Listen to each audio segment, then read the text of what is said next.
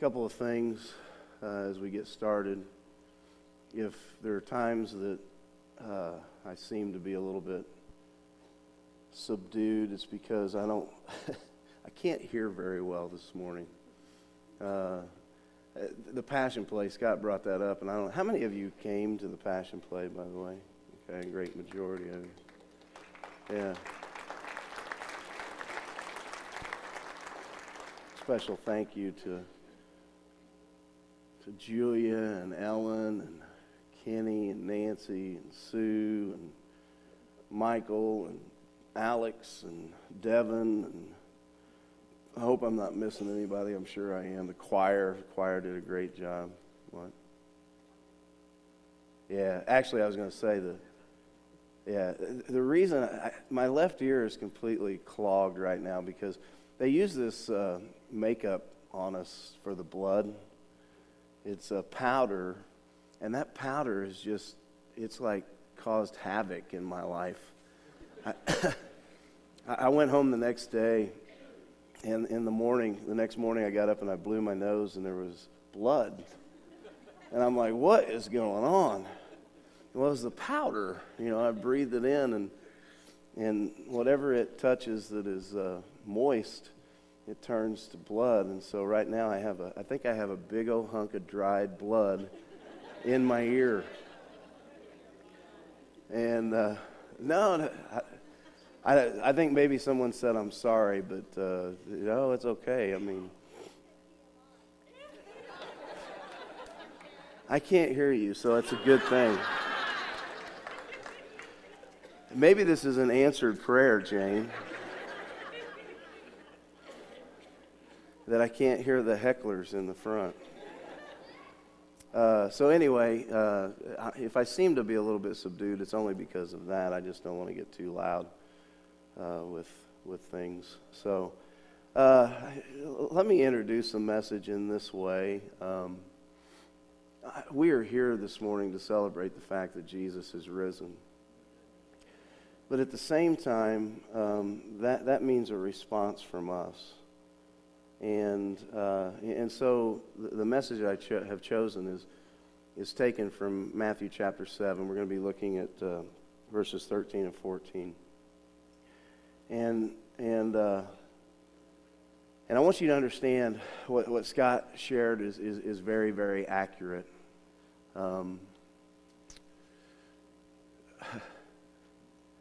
There's not a one of us who are in any different situation when it comes to our relationship with the Father. You know, it doesn't make any difference if you're a minister or an elder or, you know, a Sunday school teacher in the church or someone who's just for the first time maybe visiting here at CrossRoads or any other congregation. We are all sinners in need of a Savior. And whether you realize this or not, and this is important because some of you are going to think, man, he was nailing me this morning. And to be honest with you, I hope that I spread that wealth a little bit.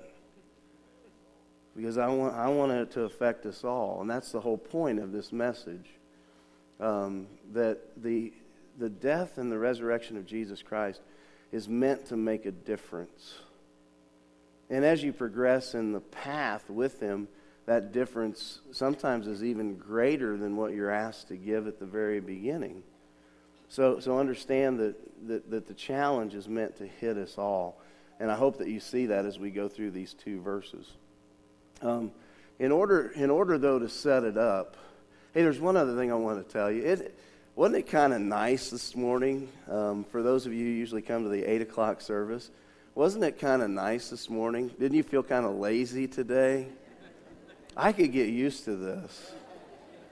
But, you know, we go back to the normal thing next week. But you know, I'm glad that you're all here, and we tried to make it a convenient time. Some of you who may be hearing me preach for the first time, I do preach for a while, but I've often told people that I'm really not on any time constraint except God's, and whenever I love what Vernil Guerin used to say. I'll tell you, I'll tell you whenever I'm starting, and I'll tell you whenever it's over. Okay? And so that's, just kind of bear with me. You'll get to the dinner in plenty of time this morning. All right. I want to begin with this statement from Psalm 1. Blessed is the man who does not walk in the counsel of the wicked, or stand in the way of sinners, or sit in the seat of mockers, but his delight is in the law of the Lord, and on his law he meditates day and night. He is like a tree planted by streams of water, which yields its fruit in season, and whose leaf does not wither. Whatever he does prospers. I put a lot of thought into what I would share this Easter morning of 2014. And to be honest, this past week has been full of a lot of emotion for me. And I can't not be impacted in a great way participating in the Passion Play. One of the things that you guys may not know is in that rehearsal that we do over the 6 weeks or so, there's actually a lot of joking that goes on. I mean, a lot of joking. We have to. And especially in the position that I play. I've been typecast as a Roman guard. It's like the big heavy guys get to do that job. But it's amazing to watch the transformation that takes place throughout.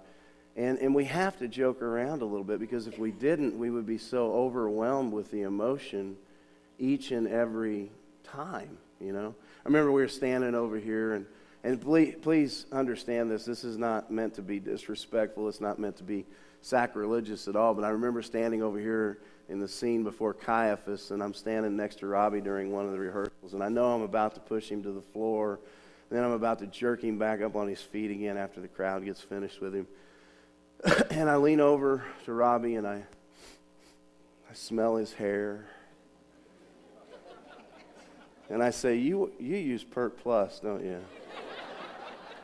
See, we had to do things like that because when it comes to the night of the performances, it is so emotionally draining. I mean, when the guards finish with Jesus, bringing him down and putting him on the cross and raising him up, when we go backstage, we are done. We're done. This week is just full of that type of emotion, rehearsals and dress rehearsal and the 2 performances. And so we try to keep things lighthearted, and I, for one, have to have that, because otherwise I would be overwhelmed with the emotion. Because, folks, I am in so much awe of God's love, aren't you? His love for us. I'm amazed at the measure and the extent of His love, that while we were still sinners, Christ died for us. And yet, while I'm stunned with the truth of God's love for man, I'm so greatly humbled by the fact that He is a righteous and a holy judge as well. And I really believe that on mornings like this, that goes understated. That He is righteous and He is holy. And it's His righteousness and His holiness and our lack of righteousness. There is no one righteous, no, not one. It is the fact that we were sinners, that's that great void, and Jesus loved us, God loved us enough to send Jesus for us. And I am utterly amazed that He loves us like that. That even when we were the ones to blame, He acted. I'm greatly humbled by the fact that He's a righteous and holy judge. He is Creator God, the only being worthy of being called good and right, the author and the perfecter of our souls. Our God has no beginning, neither does He have an ending. He is from everlasting to everlasting. He alone has been and always will be. There is no one before Him, and oh, how He loves you. So what do you give the God who is and has everything? You give Him your life. You give Him your heart, your mind, your soul. You give Him your all. That's what God desires, and it's also what He deserves. Life given back to the Creator. And so we come to Matthew chapter 7, verses 13 and 14.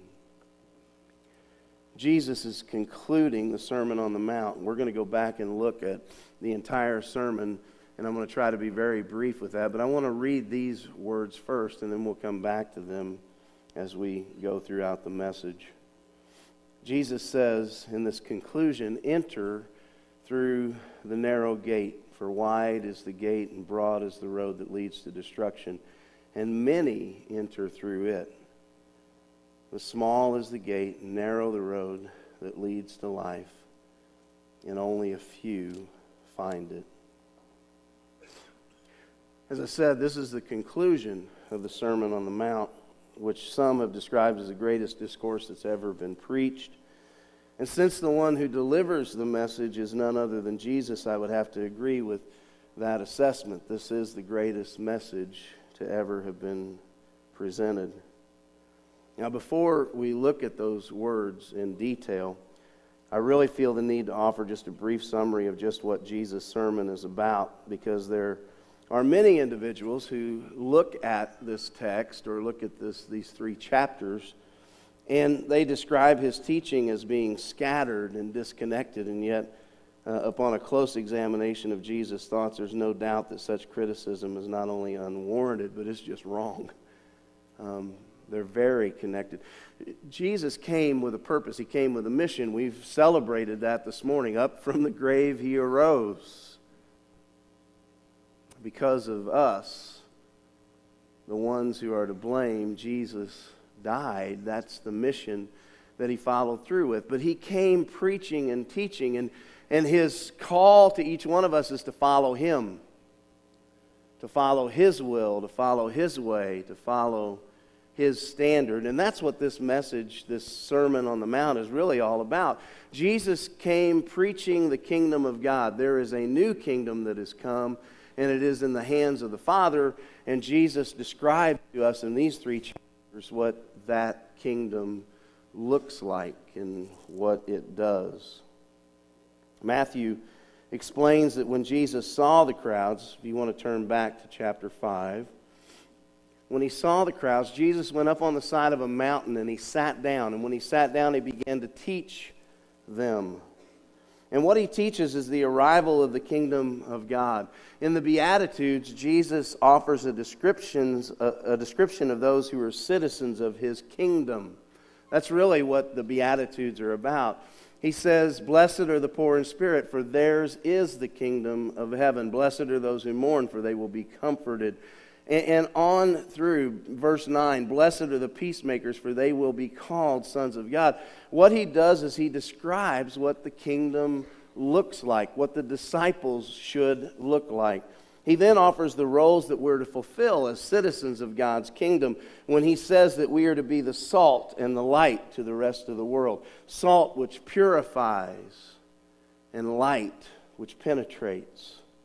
Jesus says that that's what the disciples will do and should do, those who are part of the kingdom. The next section of the sermon describes keeping God's commands. And since this kingdom belongs to God, he alone gets to make the rules. I run into people all the time who like to follow up anything that they read in Scripture with this one little word, 3 letters, but. I know what it says, but. And let me, if you don't take away anything else, then understand this about the kingdom of God, about being his disciple. He is God, you are not. He gets to make the rules.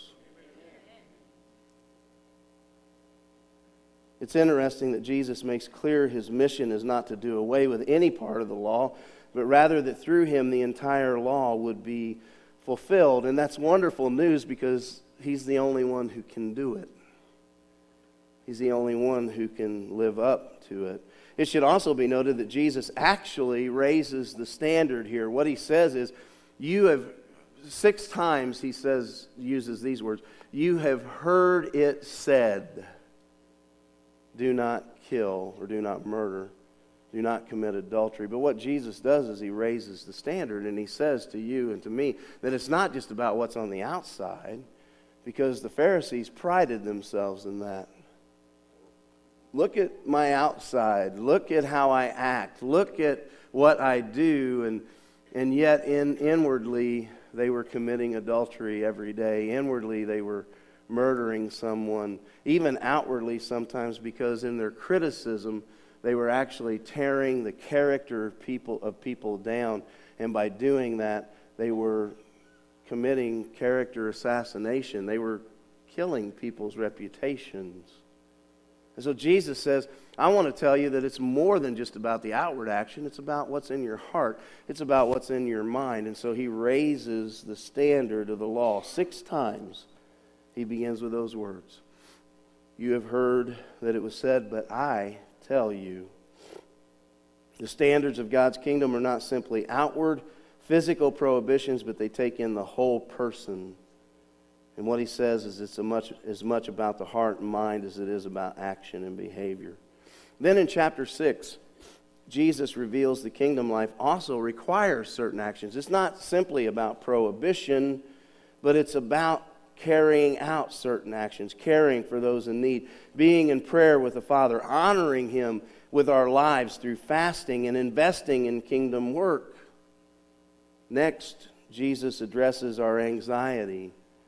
And he addresses our dependence upon the Father, noting that we should learn to let God be God in matters of judgment and providence, and that none of us should judge others, but allow God to be that holy and righteous judge.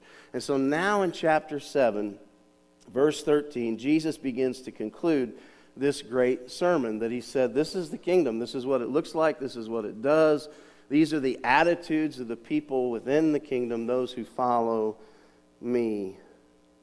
Martin Lloyd-Jones offers this thought. He says, Jesus says, there is the kingdom of God. Now, what are you going to do with it?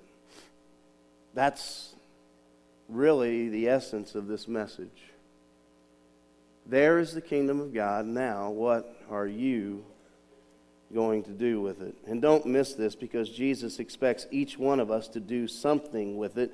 James, the brother of our Lord, later offers these words from his epistle in James 1:22. He says, do not merely listen to the word and so deceive yourselves, but do what it says. Can I tell you that the church in the United States has become a people who are quite comfortable with listening to the word, but there are few who do what it says. We have the same problem today that has always been. We're a people who love to listen, but when it comes to doing what it says, well, we leave that to other people. There are others who are more dedicated than I. The Lord knows that I'm kind of flighty with my faith, and so, but praise God that He loves me. Praise God. Praise God that Jesus wasn't flighty with His faith.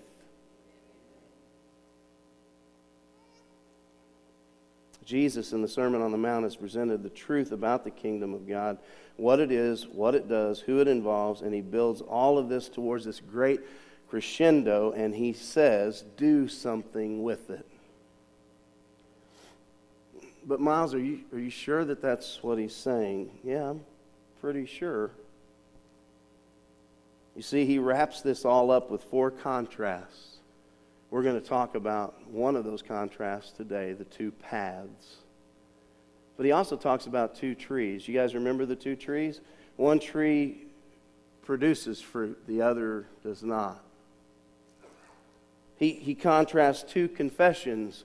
He says, not everyone who says unto me, Lord, Lord, will inherit the kingdom of God, but only those who do the will of the Father. And He contrasts 2 builders. And then in verse 24, Jesus says, therefore, everyone who hears these words of mine and puts them into practice is like a wise man who built his house on the rock, and the rain came down, the streams rose, and the winds blew and beat against that house, yet it did not fall, because it had its foundation on the rock.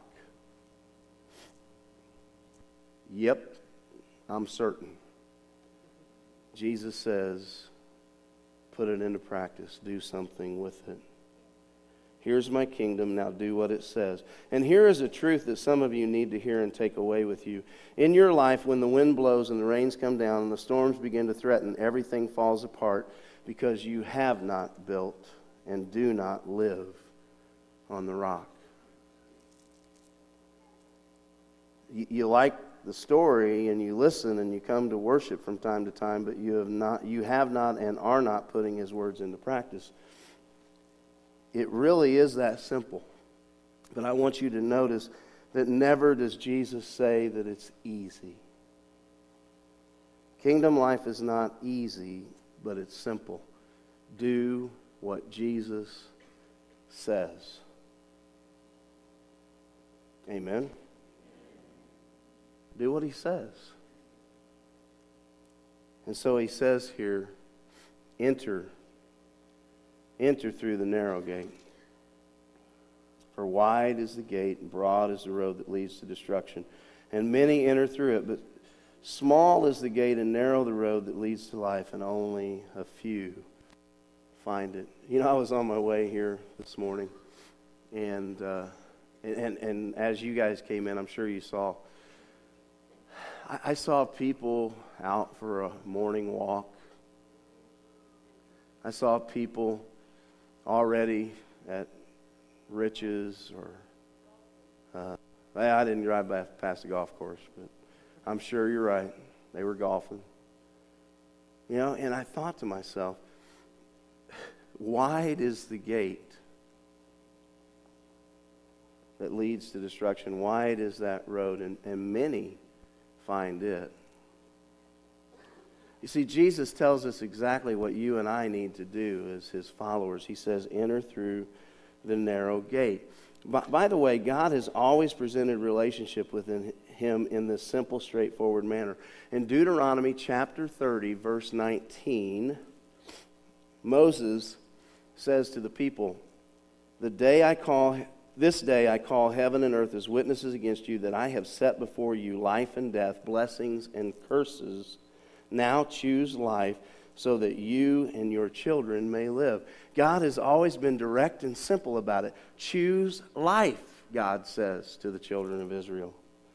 Joshua, as he's led them into the promised land and as he's beginning to prepare to depart from the world, he says to his people in Joshua 24:15, choose for yourselves this day whom you will serve, but as for me and my household, we will serve the Lord. It's always been that simple. And even in the psalm that I began with, Psalm 1:1-6, blessed is the man who does not walk in the counsel of the wicked, or stand in the way of sinners, or sit in the seat of mockers, but his delight is in the law of the Lord, and on his law he meditates day and night.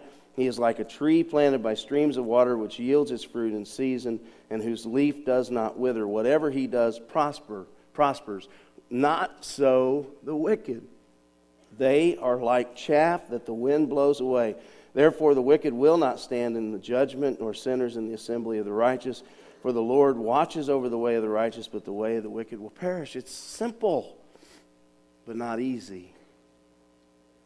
And so we're going to examine this passage. 2 gates, 2 paths, 2 crowds, and 2 destinations. And hopefully somewhere in this message it hits you wherever you are in the midst of the decision to follow Christ.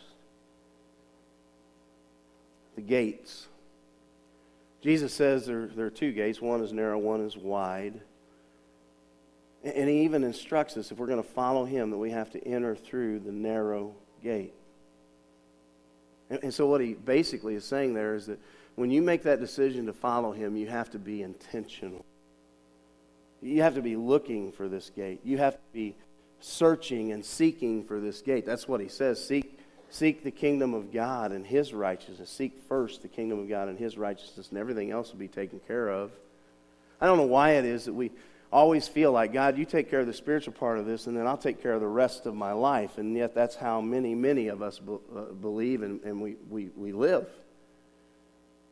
But he says, seek first God's kingdom. Be intentional. Look for this gate. Jesus said, in this life there are 2 gates before us. and determining our lifestyles, which gate we enter through. One gate is broad or wide, and most people choose to enter living this life through it. In fact, one could make a good case that this gate is our default entry into the world. For all have sinned and fall short of the glory of God. There is no one righteous, no, not one. And so there's probably some truth that when we enter into this life, the default gate is the wide gate. We're all on that path. All of us are introduced into this life by the wide gate, but Jesus shares about another gate, one that isn't found accidentally but intentionally, a gate that must be sought, and once we find it, we enter into the kingdom life. And of course, what he's speaking about is himself. As he later mentions in the Gospel of John, he says, I am the way and the truth and the life, and no one comes to the Father except through me. And I believe that one of the major obstacles for the church in the United States is the assumption that we've grown up as believers, that we live in a Christian nation. You ask a person, are you a Christian? And they answer probably in one of three ways. They say, first of all, of course I'm a Christian. I go to church most of the time, and I make sure that I'm there on the big days. You know, I'm a pretty good person, so yeah, of course I'm a Christian. Someone else will answer in this way. They'll say, well, actually, I better give my response, I guess, to that, hadn't I? They say I go to church, and so my response might be something like this. Let me just get this straight. You think that those are the things that make you a Christian or a follower of Jesus.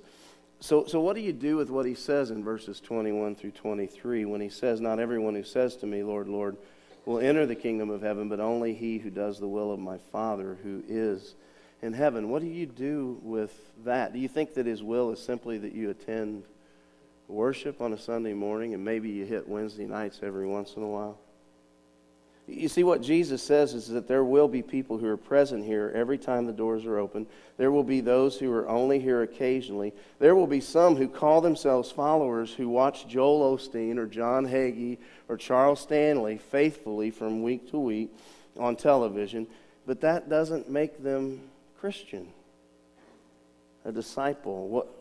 What does make them a disciple? Doing the will of the Father, living out Jesus' words, bringing into your life all those things that we just kind of briefly touched on, what it is to be a disciple, what it looks like, what our purpose is.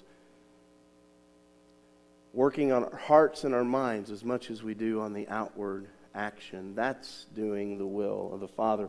When the Father says you need to change this in your life, that you listen and you change it. Others will answer this way, of course I'm a Christian. I was raised in a Christian home. No disrespect here, but I didn't ask you whether your parents or your grandparents were Christians. I asked if you are a disciple, a follower of Jesus. And then some, this is my favorite. Of course I'm a Christian. I've been a Christian all of my life. Folks, that is a theological impossibility. And yet, there's so many in this country who are caught up in that. I'm an American. Of course I'm a Christian. I've met a lot of Americans who are not Christians. And I've met even more Christians who are not Americans. Unfortunately, that's exactly what a lot of people believe. Jesus makes it clear that you do not enter this gate accidentally. You don't enter this gate by default. Each one of us enters intentionally. Psalm 51:5 reads, "Surely I was sinful at birth, sinful from the time my mother conceived me." Because there has to be a point of repentance. There has to be a point of faith. But our culture ignores this and has attempted to make it easy. I have to admit to you that last night I had a hard time sleeping. I always do. before service like this. I always do, second guessing what God has laid on my heart to share. And I watched Joel Osteen.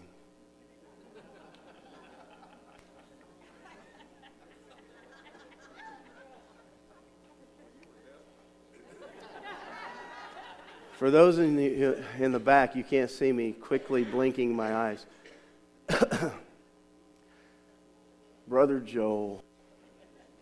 And at the end of it, this is what he did. And this is just perfect illustration. By the way, I have always been taught that someone who blinks their eyes that rapidly is not being truthful.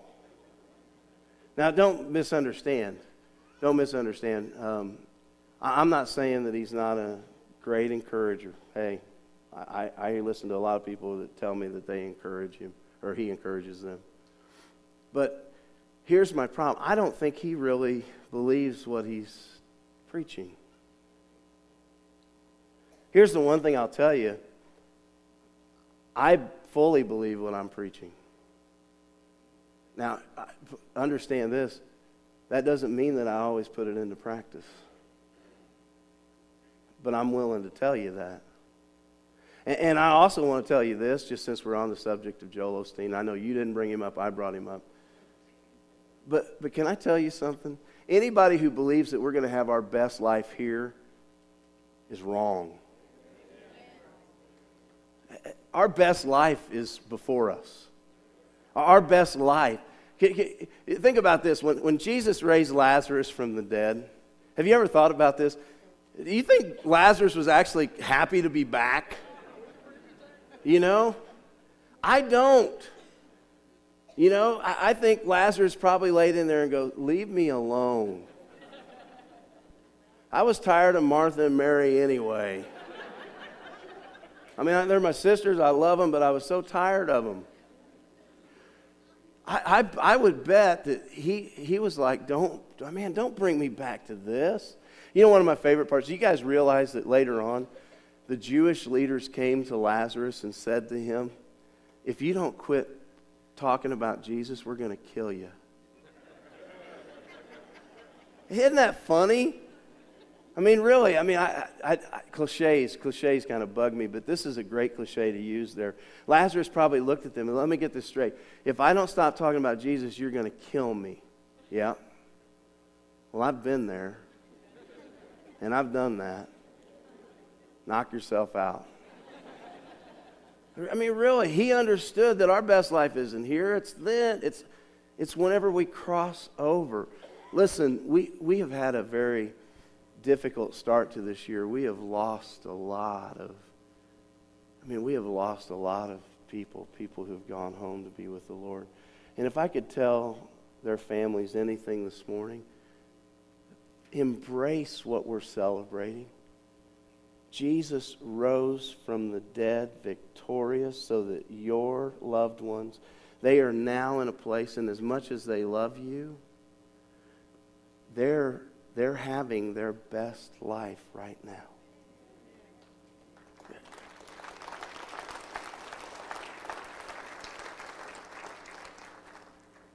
But we try to make it so easy. So at the end of Joel's message last night, he said, we never want to leave without an opportunity for you all to accept the Lord Jesus as your Lord and Savior. So right now, wherever you are, just pray this prayer with me. Say, Lord Jesus, I am a sinner. And so please rescue me from this sin. And can I tell you something? Jesus will do that. But where is the repentance? Where is the faith?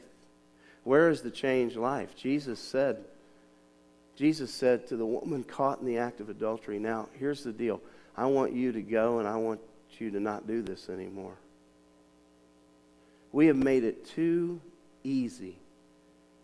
And please, hear me again. It's simple, but it is not easy. Because Jesus demands that there be changes in you. And I don't know what we are.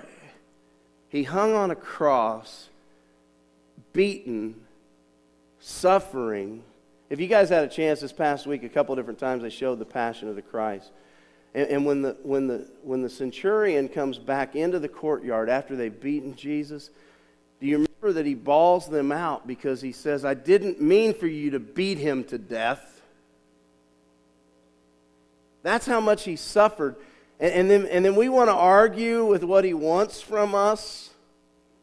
He died for us. And yet we'll argue, well, Lord, you can have this, but I'm going to hang on to this. You can have this part of me, but this part I'm going to hang on to. And who do we think we are?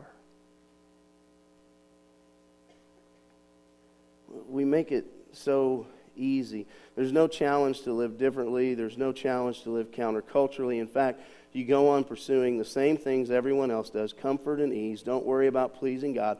Make yourself happy and carry out your will in this life. Have your best life now and call it discipleship. 2 gates, and Jesus says it's real simple. Enter through the narrow one. I don't want you to miss this. Enter through the narrow gate. Once you enter through the narrow gate, there's 2 paths, Jesus says. 2 paths. One that is wide and it leads to destruction. Many enter through it. But small is the gate and narrow the road that leads to life. I love that word narrow. In the Greek text, what it literally means is that it's a pressed down road. I don't mean that it's an asphalt road or a paved road. I mean what he says is it's a pressured road. That's what he means by narrow. There's pressure here. If you enter through the narrow gate, your life will be changed. It will be affected. And honestly, it doesn't mean that it will be easier. Christians still get cancer and they die. We still face financial struggles and we still get lonely. In Matthew chapter 11, Jesus invites those who are weary and burdened to come to him. His promise is one of rest. And he says, take my yoke upon you because my yoke is easy. And I'll tell you why it's an easy yoke. His yoke is easy because it is a shared one. What Jesus promises is that he will share the burdens and the struggles with you. It is a double yoke that he says that he will come alongside. Jesus says there are certain things that I can take from you, things like your sin and your guilt. There are things that I can give you. I can give you forgiveness and mercy. I can give you the love of the Almighty Father. I can present to you joy and peace. And while certain burdens may remain, my promise is that you will not bear them alone. I love the fact that Jesus never hides the struggle. At the beginning of the Sermon on the Mount, Jesus states those who follow him will be persecuted. Matthew 5:10 through 12, he said, blessed are the persecuted. Paul shares these words in 2 Timothy 3:12. He says, in fact, everyone who wants to live a godly life in Christ Jesus will be persecuted. It's no wonder that Jesus says only a few find this path, because most don't want to deal with the pressures, the path. I can't tell you the number of people in this church, in this congregation, and many other congregations who come to an acceptance of Jesus, but the part that they have a hard time with is when things start getting tough along the path. And then what happens? One of two things happens. You either turn towards God and the church and you embrace them even more tightly, or you walk away. And sadly, so many people walk away. The Apostle John shares in 1 John 2:19, they went out from us, but they didn't really belong to us. My wife gave me a reminder this week. You know, one of the toughest things as a preacher is the desire to be liked. The desire to be liked. Even when there are moments when there are things that we have to do where we will not be liked. the desire to be liked, the desire to please people. That's there in every minister that I know. And so we were talking the other night. I remember a time whenever we would have our Easter services at Bismarck Junior High School, and there would be 900 people there. And so when we moved into this building, I think we had 950 at one time here in the building. That's hard to believe, but I don't think we had that wall back there at that time. But then as we went along and we began to get down to the business of making disciples, what we started to see was that people would fall off. And, and the encouraging thing is that in services like this, sometimes we see some old faces that we're back. But I got to tell you that there were times that it's really discouraging. And Jesus reminded me of something which made me think of this verse. And that is that the people who have left this congregation, the people who have left, I don't mean people who are on the fringe. People who have left, they weren't with us to begin with. Now, I'm not making a judgment on them. They may find someplace else where they serve, and they serve in a great capacity. God bless them, and I mean that. But there are some who've left, and the truth is, they never were His to begin with. And that's what John is saying. They went out from us, but they didn't really belong to us. And so what Jennifer said to me is, why do you spend so much energy and time worrying about those who really didn't belong in the first place? Out of the mouths of babes and wives come great wisdom. They went out from us, but they didn't really belong to us. For if they had belonged to us, they would have remained with us. And those are really sad words to me. Discouraged people who leave the path, maybe because others have not been honest about the struggle, and they presented it in such an easy way. Maybe because they never really entered the narrow gate to begin with. They never really ever came in. Well, there are two crowds. Two gates, two paths, two crowds. And the two crowds represent enduring patiently, waiting patiently for the Lord's return. Can you imagine if Lazarus, after the Lord, because here's what most people don't really realize. Lazarus was raised from the dead about a week before Jesus was crucified. Okay? In fact, 9 days later, Jesus was resurrected. And maybe years down the road, Lazarus and Mary and Martha are sitting around, and they're waiting. They're waiting for the Lord's return. As Jesus ascended, the angel said, "Why do you stand here watching this and waiting here? He's already told you that He's going to return in like manner." And so the people are waiting. And for anyone who is waiting, I imagine it was harder on Lazarus than anyone. It's simply because of what we talked about. He understood what was to come. And so he sits around and they wait. Patiently they endure. I don't mind spending time alone. Solitude is a beautiful thing. In fact, I've often thought about how much easier it might be to serve God if it weren't for people. I've not been alone in that, by the way. There was a whole movement, and still is within Catholicism, of monasticism. The monks who go out and they take a vow of solitude and live by themselves. Unfortunately, that's not the way it works. Jesus says that we're called to live intentionally. We're called to live purposefully, right in the midst of the other crowd. That's the thing I don't think I really understood until I started preparing this message this morning. This narrow pathway that we are on, it is made more difficult because the narrow pathway, see, sometimes we get the idea, you know, I don't remember who wrote this, but you remember the guy that said, I was taking a walk in the woods one day and I came upon two paths. And I decided, well, who was it? Thank you. I thought that was who it was. I really did. This isn't like a Jeopardy thing, you know, where the answer comes up and I knew that. Robert Frost wrote and I don't even know the right words, but I do know this. He said, I decided to take the road less traveled.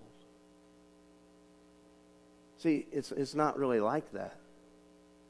This narrow pathway that we're on is in the midst of the broad path.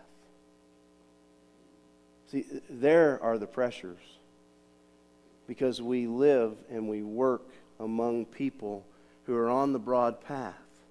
And some of them sound and look like really good people.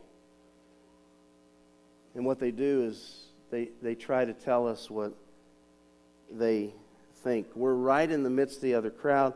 We are called to be His witnesses, not by hiding behind stained glass windows, but by going out there. There's a parable in Matthew chapter 13 where the workers go out and sow wheat in a field, and in the night an enemy comes and sows weeds among the wheat. And then the landowner is asked this question, do we go and pluck up the weeds? And the answer is no, let them grow together. Therein is our struggle. There are two crowds. There are the few who follow, and there are the many who surround us and who call to us. God asks us to live and be in a world that is so different from His character, and so we face constant pressures and temptations to fold. There are a lot of people who want to see us fail. And they would never tell you that because they are far more subtle and they masquerade as well-meaning good people. So they tell you and share with you their ideas and thoughts about who God is and what God wants and how far you can actually stray, and people listen to that. They hear it. They embrace it. Yeah, you can serve God, but don't you think you deserve some stuff along the way? Oh, I know you're a believer and you want your kids to grow up as believers, but this travel team will only keep you gone on what, 8 or 9 Sundays. That's all. I mean, come on. God doesn't expect you to have the same kind of faith as the minister. That's what they tell you. The world lines itself up with the ideas that they are smarter than God is, and some of you are buying it. God desires a people who will live intentionally, purposefully, and who will endure with Him patiently. Do you understand? Life with Him means that you will live His way. It is about asking the Almighty, what do you want from me this day? It is about realizing that He holds in His hands the next breath that you take. And you can do nothing without Him and without His permission. It's not about what you want. It's not about what your kids want. It's not about what your neighbor wants. It is only about what the Almighty God, the Creator and the Provider, the Redeemer, it's what He wants. That's what we need to be asking today.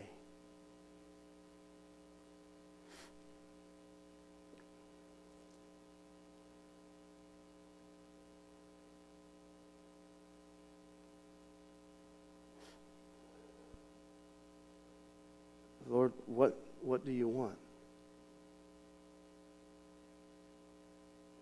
Every morning should begin with that question to yourself. Oh, we love to extend that question to everyone else. every other believer that we know, and especially those who are our leaders. Let me tell you what the Lord wants from you, brother. Well, let me tell you that unless the Lord has extended that to me first, and all that you're doing is giving a confirmation, it's probably what you want from me and not what He wants. Now, some of you could do with that the same thing with that this morning. You could say, well, I don't really feel like God is leading me to this, but then you'll be arguing with Scripture,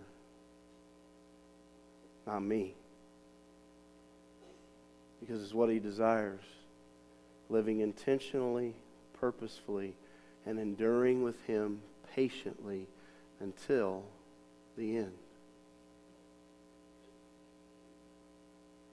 Francis Chan, I listened to him speak, and this has become my prayer, by the way. I pray that when it's my time to go home, that I will go home doing this. Whether it's preaching at a funeral somewhere, or performing someone's wedding, or preaching, or teaching, I pray that God takes me home. Now, I'm not in a hurry. Pray that it's not today. Because I think it so well illustrates the fact that He holds our lives in His hands. He is God. He sets the rules. He sets the standard. He deserves the glory. And we glorify Him when we live in His will. Chan illustrated that, by the way, with two stories. One was a pastor who was preaching at a funeral, and he just finished saying to the congregation who was there that the man who is in this casket today, I can confidently tell you, is before the Lord now, simply because I was the one who led him to the Lord. Now, all he's saying is, I led him to the Lord. The Lord did the work. And if he's in heaven, it's not because of his goodness. It's not because of the great father that he was, or the great husband that he was, or the great business mind that he had. That's not why he's in heaven. He is in heaven because he put his trust and his faith in the Lord Jesus Christ, and he repented of his sins, and he walked with him for the remainder of his days. That's why he's in heaven, because of Jesus. And some of you, he says, need to embrace Christ in that same way, because without him you have no hope. It makes no difference how good you think you are, how smart you think you are, how much money you think you have accumulated and earned. It's not about all that. It is about trust in Jesus. And he sat down and he died.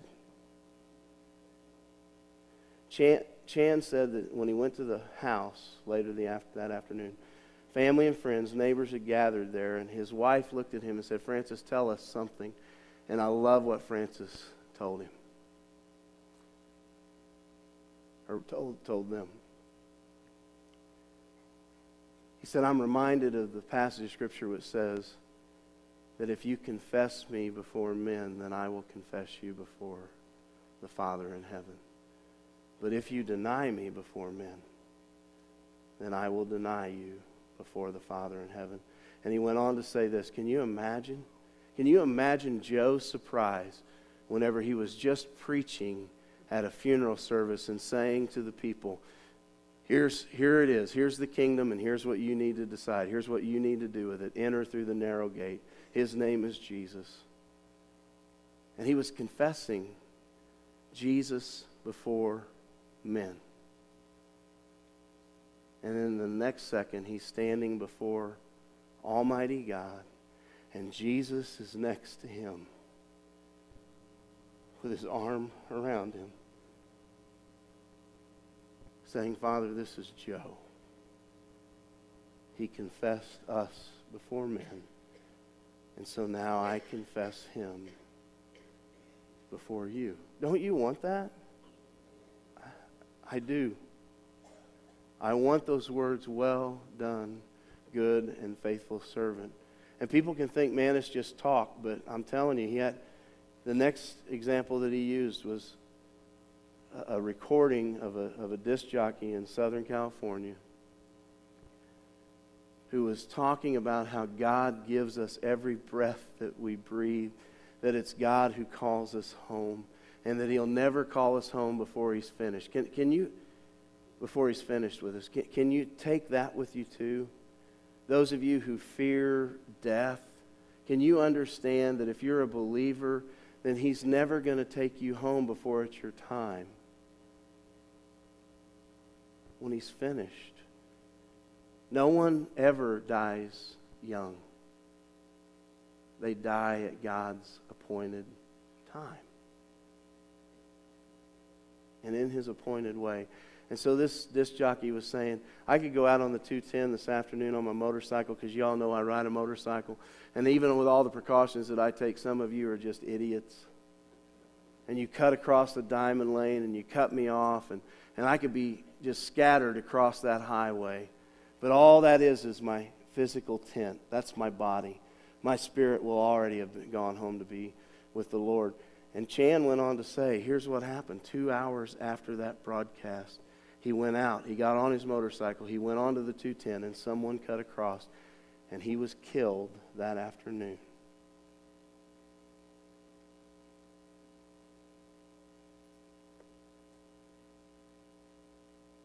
Now there will be folks this morning who say, well, that wasn't all that uplifting. But I beg to differ. I beg to differ, because what Jesus says is that there are people here this morning who need to enter into that narrow gate intentionally. Not pressured, but intentionally. And by the way, I know of a couple of people who have already made that decision. This past week, they've made that decision to enter those gates. It means for some of you who've entered those gates and have not been so purposeful with following Him, that what you need to do is start to live on purpose. Can I make a suggestion? Some people will say, here, choose a church.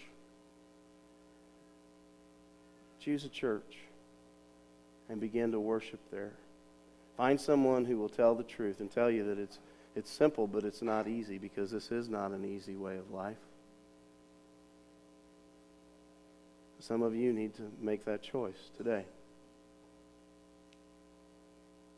Some of you need the reminder that we are enduring patiently as we wait for the Lord.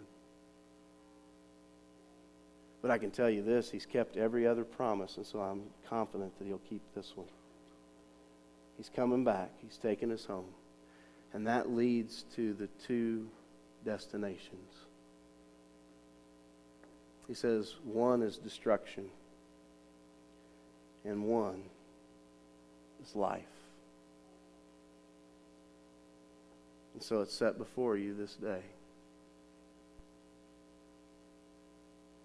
Which will you choose? Blessings or cursings?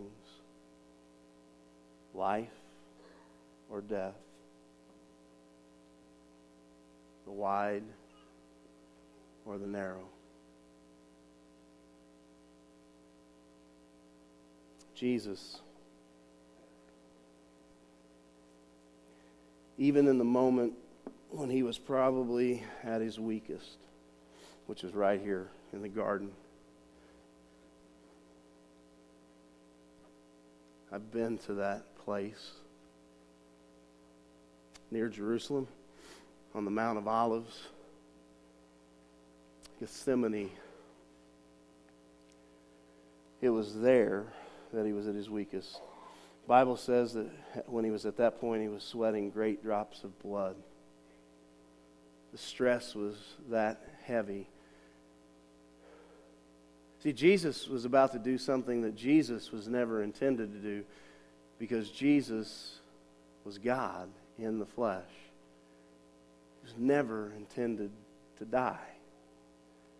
The Bible says that it's appointed unto man, for every man, that there's a day that we die. But that's not true of Jesus. But when Jesus left heaven, he gave that up, and he came knowing that one day he would die. And he was about to face that. He was about to face a horrific beating. He was about to face insults. He was about to face all those things that none of us would ever want to face for his name. Well, I try not to let too many people know that I'm a Christian, because after all, then they say things that makes me feel uncomfortable. Really? What? How uncomfortable? Do you sweat great drops of blood? Do you pray to the Father, Lord, if it's at all possible, let this cup pass from me? And then do you pray these words? Not my will, but your will be done. And he goes to the cross. And what God asks is a life for his life. Your life for his life. That's what he wants.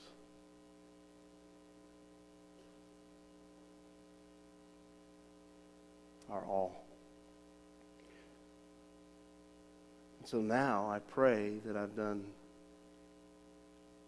what God has given me to do.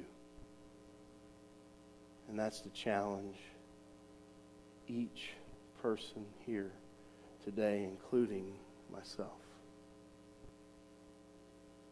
that God's will be done in us and through us, so that one day we can hear, well done, good and faithful servant. Would you bow with me, please?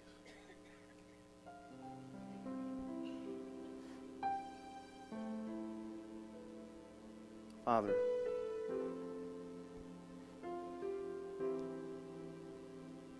we are indeed grateful for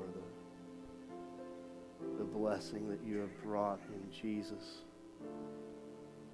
not only into our lives, but to this world.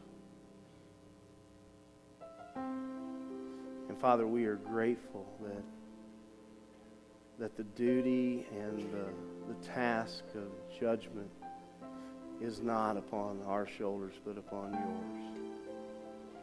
And that as you've provided a way back to you, that it's a simple way. It's through the person and the sacrifice of Jesus. And then, Father, our lives are changed in a moment because of our belief and our decision to follow. And so now, Father, wherever we are on that pathway, would you spur us on? Would you drive us towards decision in this moment? And while there are some here who may need to enter through that narrow gate, there's so many others who are here who our task is to decide today to live for you, no longer driven by our own desire, our own will, but that, Father, you would have first place in our lives. And then, Father, for those who are mourning and facing some sort of struggle, whether it be financial, whether it be, a divorce that they're going through, whether it be, the loss of possessions, Father, may they be encouraged that you keep your promises, and that all you're asking us to do is to hold on a little while longer. And all of our dreams, all of your hopes for us will be made real, where our faith becomes sight. So, Father, may we glorify you now the decision that we make this day, and in the choice to follow more closely, more boldly, in a more loving way, to place our lives in your hands, and to look forward to the end. For we pray in Christ's name. Amen.